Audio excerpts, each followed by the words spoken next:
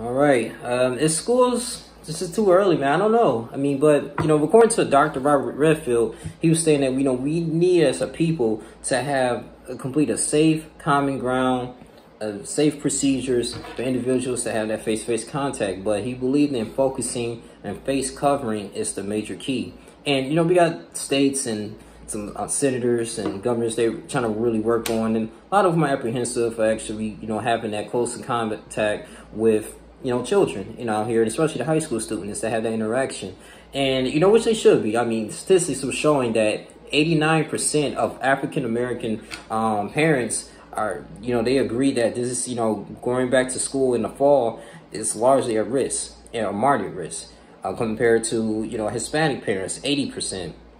And whites is 64%. I mean, this is still something going on here. It's going to take 2 or 3 years for a vaccine to hit. I mean, even Dr. Fauci, who is the, director, Institute of Allergies, man, I mean, he was just saying that here in infectious diseases that this is historic. This is like, comparable to the plague here in 1918. They killed over like 150 million people. So, I mean, hopefully we don't get that serious, but I mean, 3.4 million Americans had tested positive for the coronavirus. 40% of them are showing no symptoms. Okay, even though you're showing no symptoms, you still have the ability to go in and pass it to everyone else. Now, at first, when all this stuff was going on, I was pro-mask. And then down the line, as months passed, I'm like, okay, I don't really care. I think it should be optional. But now, doing a little bit more research, you can prevent, like I said, you can prevent just, if someone has the coronavirus and I got a mask and I'm talking to them, I might get it at a slightest touch, but it's better than nothing. I'm less likely to get it if I don't have a mask on because, it travels through your nostrils and you get it from touching things, surfaces. That's why, you got to constantly wash your hands. I understand that your immune system has to build the immunity of it. You still have to go outside and everything. I don't believe in completely total isolation, but if you still have to go out and do your day-to-day business and still soak in the sun, get that vitamin D, so you won't get vitamin D deficiency and you're going to get rickets and all this type of stuff, man. Wear a mask. Wear a mask in public. I was telling my fiance, like, we got to wear a mask. We have to wear a mask, but I know it sucks. And the proper way to wear it is, wear it over your nose.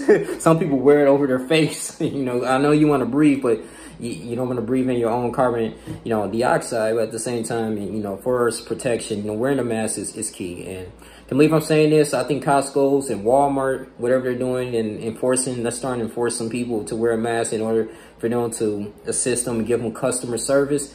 They're doing a good job at this particular moment. I mean, that's something that's very smart. I believe children, may have to go to school, with a mask on if they decide to reopen in the wintertime or whatever, man.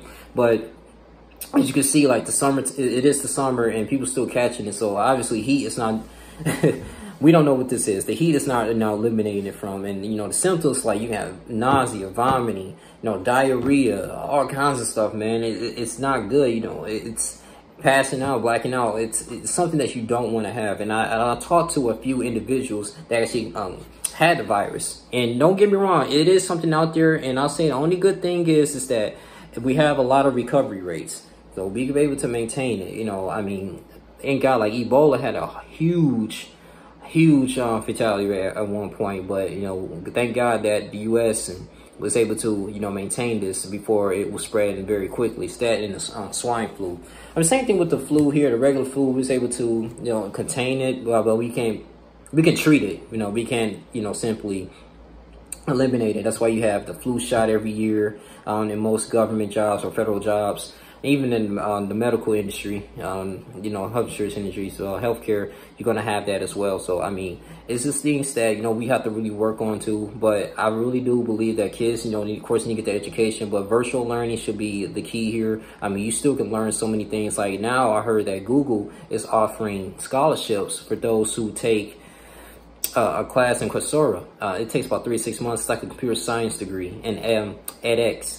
And those are like, developed by, Stanford and Harvard, educated, professionals and professors. And they teach you it. I think you pay like $39 to $79 a month for 3 to 6 months. That's which is not bad. Better than a 4-year university. And, you use that certificate and you can apply at Google. And when you apply at Google, you at least be making like $63K. Now, that might not be a whole lot in like New York, California, or Hawaii, on DC area. But if you live in you know, the Midwest, and that's decent, man. $63,000 a year. That's you can live comfortable with that. You know, especially if you live below your means. So that's just something that's good. I will say the online learning is a great tool. Comcast and different major internet companies are working with families that they can't afford like their internet bill, but they know they need the internet because it's essential for the children and their learning.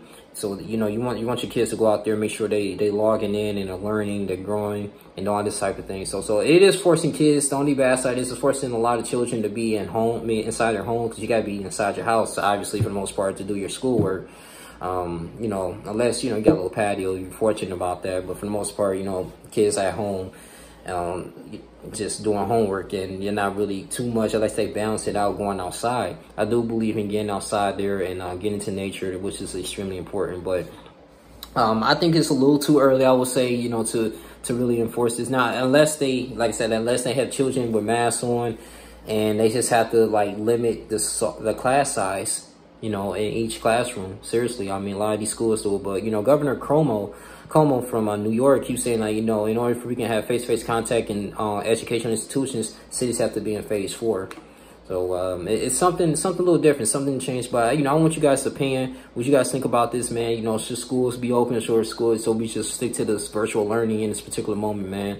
And you know, just get books from Amazon, PDFs, and learn from there. And then, you know, I know it might be a lot of stress on, you know, the parents, but I will say this too, is that, you know, the suicide rate has gone up tremendously. And you know, I feel for the kids that use school as a tool not only to elevate themselves, but to get out there, you know, the home. Maybe they might be in an abusive home. Suicide rates is there. Drug overdose because of boredom and depression. It's been high, you know, according to the doctor. You know, Dr. Redfield was stating that, man. You know, we've seen a lot of deaths of young people of those factors, man, compared to the COVID. But I think school and education is very essential. You know, I still got to learn. Homeschooling is important. It may be stressful to a lot of parents, but I mean, learning how to do your kids' homework, I think that's the key thing too. And then you could look at it too on the positive aspect that you are educating yourself too, even though it's something that you don't know. You may try to do your 5th grade math or something for your 10-year-old, whatever. But it's just something that's good family bonding, you know, with this whole COVID stuff. I know it's tough. A lot of people have been dying, but it's all temporary. But things doesn't stop. You know, you always can forever learn, and that's the beauty of the internet. But this is your boy Young Link. You guys tune, like, comment, subscribe. Please share this video, subscribe to the channel. You guys take care. I'm out. Deuces.